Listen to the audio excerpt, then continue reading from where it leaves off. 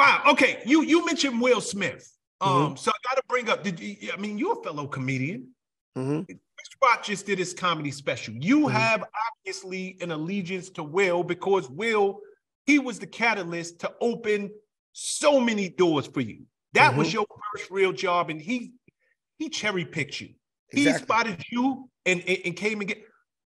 But you're a comedian, right? How does this even compute for you? Because I'm sure you have gone on stage and you said you performed in Harlem at the Apollo. People get roasted in the crowd at the Apollo. Let me tell you something. Anybody of a certain age, let's just say 30, let's just take 35 and older. Mm-hmm. We all know what the Apollo was all about. Yep. Watching it, you knew the routine, you knew the drill. You're bringing back memories right now, and it almost gives me chills because when I did Apollo in 1991, I was terrified, like any amateur. I mean, when you see stars that were getting booed off the stage, you're like, nigga, there is no chance for me this evening. How about, I'm just get straight to it. When I did Apollo, that was back when Mark Curry was the host, 1990. Yep. And it was 13 amateurs, and we all picked our numbers out of a hat. I thought God wasn't with me because I picked 13. I was like, why is this happening to me? My first time coming to New York, I paid my way to come here, and this is going to happen to me.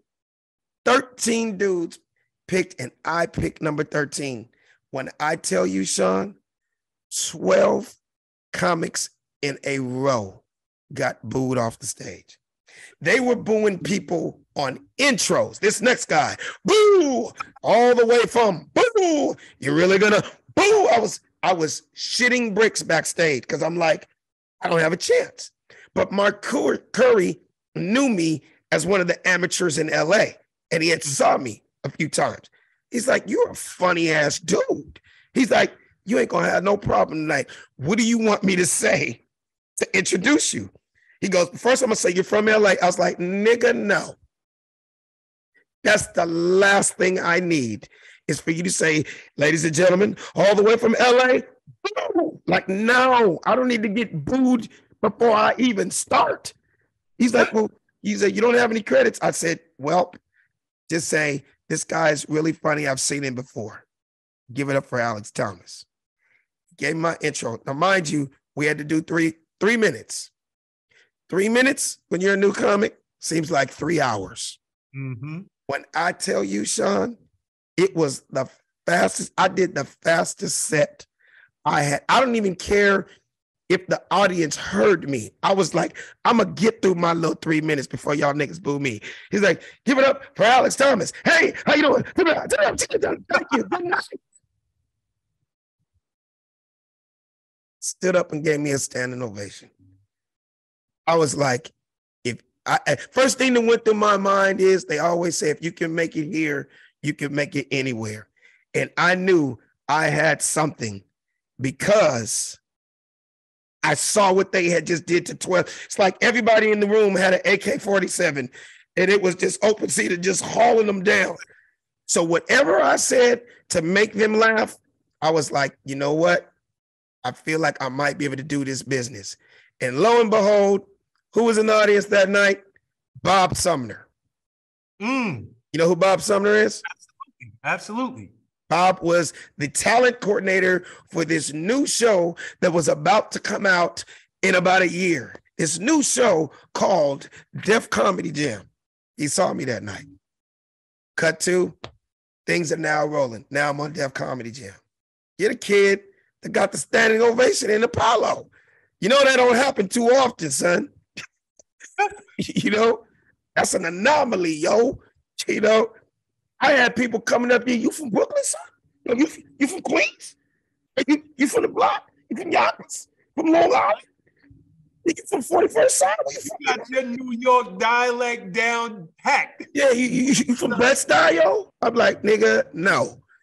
And ever since then, for 30 years now, I've been one of those LA comics that can go to New York and rip any room to pieces. That was just always my material, was very universal. It wasn't that, you know, 'cause I'm gonna be honest, I'm not gonna say names.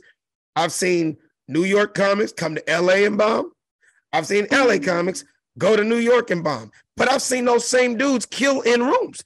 I've seen them kill before, but it's like, it's so kind of like local material. You come to LA talking about what happened in the bodega up on 125th Street, that like niggas, LA, what the fuck is a bodega? He don't know he could change that word to liquor store.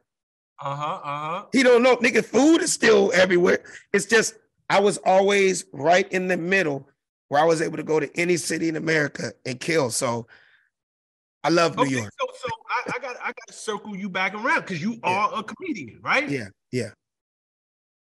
People within eyeshot, God forbid you in the first row. Mm-hmm. It is traditional that you get roasted. You can put on your best attire. You talking about from the comedian, us to roast somebody in the audience? Yes. Oh, yes. Of course. So Chris Rock just did a special. Yep. And I got, how does it land with you as a comedian? Because Chris, he told a joke.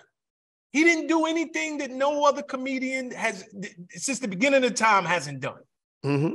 Slapped on national TV for it. Mm-hmm. And slapped by a dear friend of yours. Mm-hmm. Where does your thought process even lie when you see that happening, number one, to a guy who took your career from 0 to 100 mm-hmm. real quick, mm-hmm. and then to a fellow peer who's at the top of his game? Well, it was a tough night for me because I'm friends with both of them.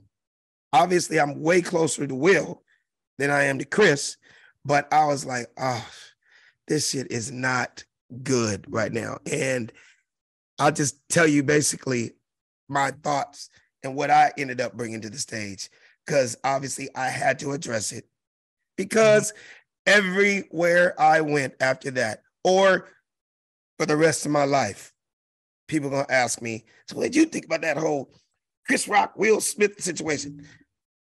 Long story short, Will made a mistake that night. His last name is not Christ. I don't know anybody on this planet that has never made a mistake. He didn't kill anybody. He made a mistake. I don't care if you're a billionaire, you can still make mistakes. It wasn't a good look. Biggest night of his career, biggest accomplishment.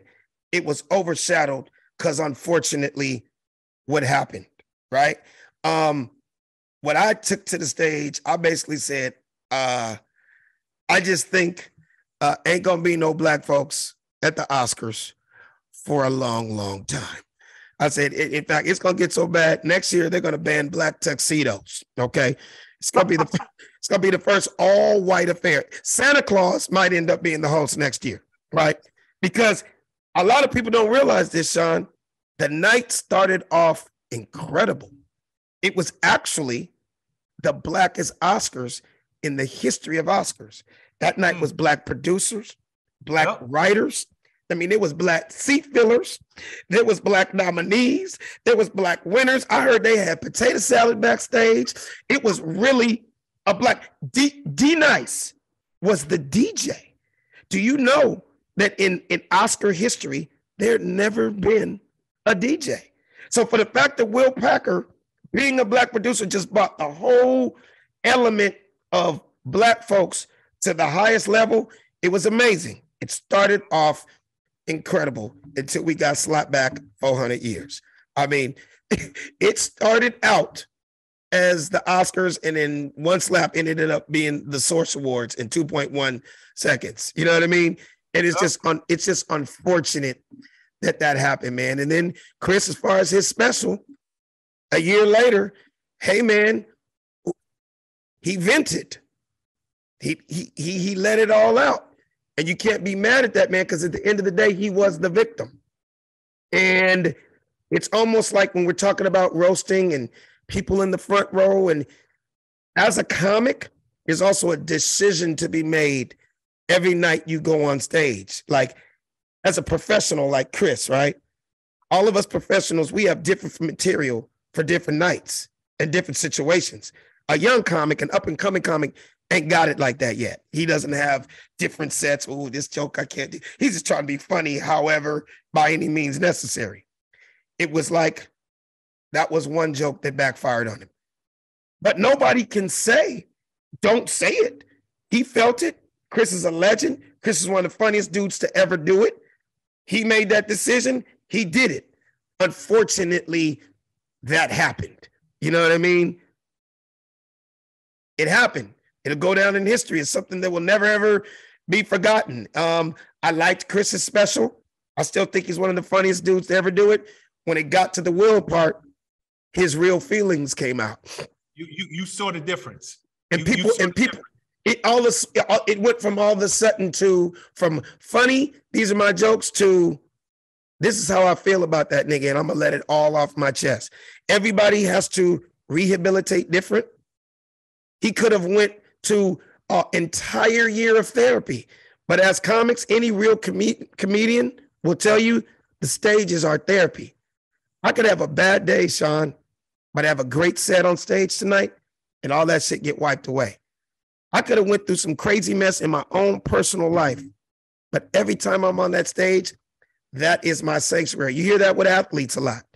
When they're on that field, everything, it's like the world goes silent. And it's all about my craft of what got me here.